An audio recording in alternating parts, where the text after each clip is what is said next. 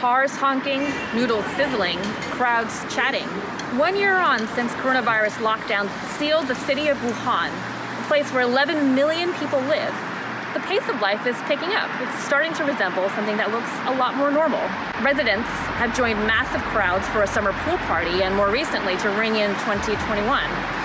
They squeeze into breakfast shops for spicy sesame noodles, a local favorite. Others sing and dance along the Yangtze River.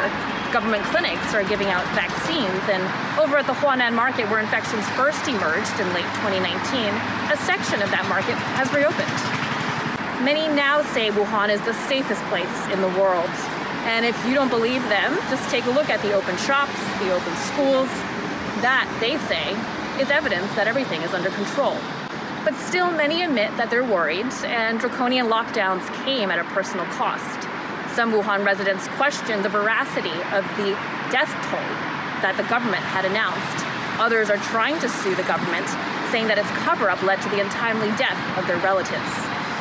Face masks are still required, temperature checks are everywhere, and hotels advertise free face masks, free sanitizer, alongside a free breakfast.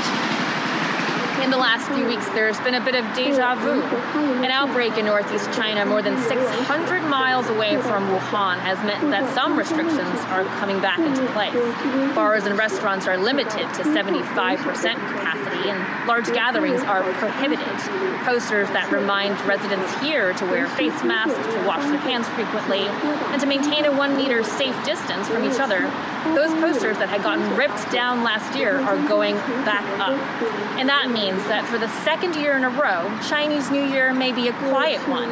But that is something many here say they're used to, the new normal.